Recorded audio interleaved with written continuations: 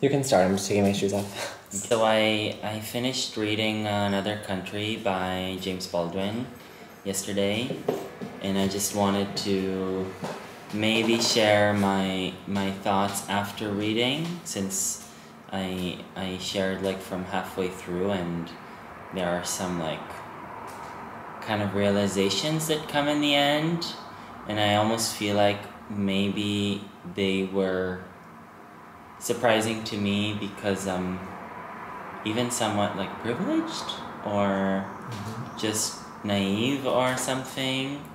I mean, yeah, we are privileged. Yeah, it was so powerful. It was a heavy reading.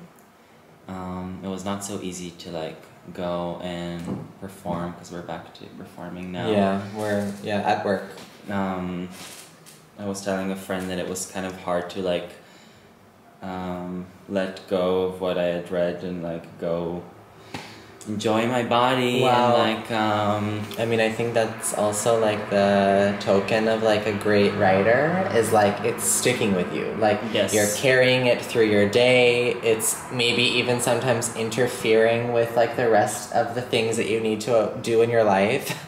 Yes. It's not something you read, you close the book, and then like you just forget about it. Yeah, it's like not, if you're looking for like some, like a dose of like escapism or something, then it's definitely not that. There was a moment Ben was trying to film me reading, and I was like, no, Yes. I can't be distracted right now. Yeah, I like just pulled out the camera. Also because I think it's, I mean, I'm reading in English, you're reading in Hebrew.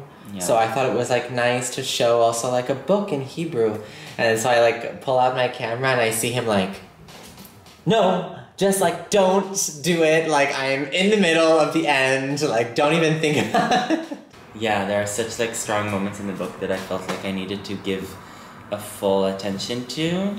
Small thing that I thought was really interesting about the book, and like would maybe be nice if you are reading it, and I wish I would have done like throughout reading it, is like there are lots of music references, like different blues songs that are playing in the background of certain scenes, or then classical music, but mostly blues and jazz, and only in the end I was like putting on earphones and like playing what was in the book, and it was really, really special. It's kind of like you're in a movie, but it's a book.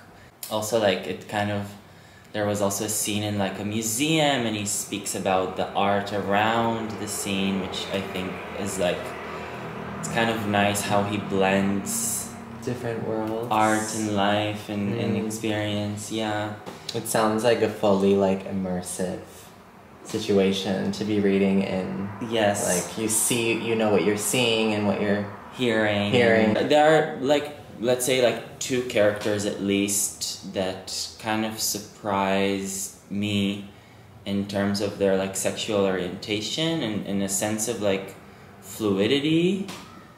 Especially within the time period. Yes, and given the time period, mostly men, by the way, less the female character.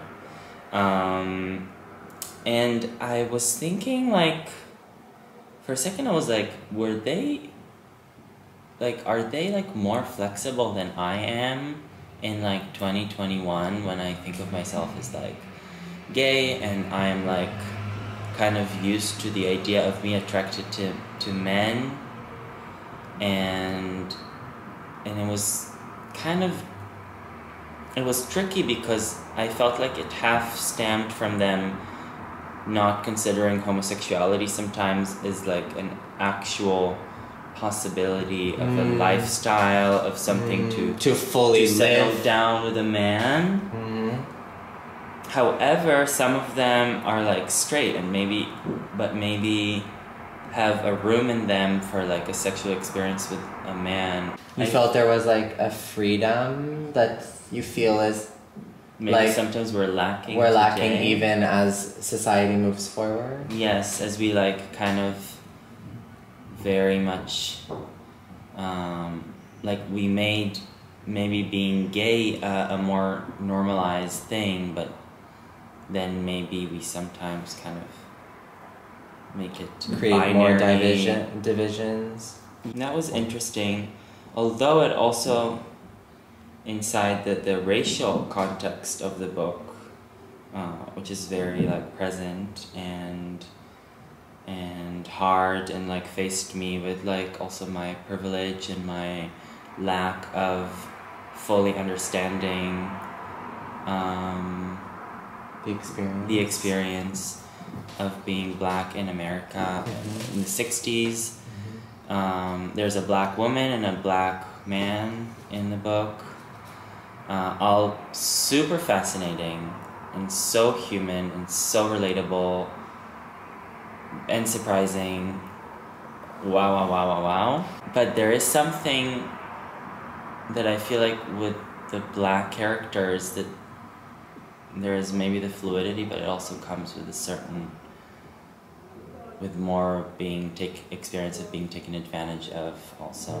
And then the other points of view of just like experimenting and getting confused, and also I was thinking how he put himself through different characters. I couldn't help but also think of Baldwin himself and like trying to see him through these different characters that he writes, and so many of them are so complex and lovable and developed, and you could like empathize with all of them. Yeah, like definitely a heavy read, but please read it. Sometimes if I'm looking at someone's like wide, vast, like, you know, body of work, I need like someone to say, that's a really great one, read that one. Or like, I don't know, to introduce you to an author like this. There is an abusive relationship. Yes, it's definitely like triggering in many ways, and kind of in general, like sex is kind of like something that he describes a lot of the times, like using the word violence, or like is like through the lens of violence. Even when it's love. When it's yeah. You loved it? I did love it. Are you gonna read more James Baldwin? Yes, I have a collection. What's the other one you have? Going to Meet the Man. Short stories. Yes.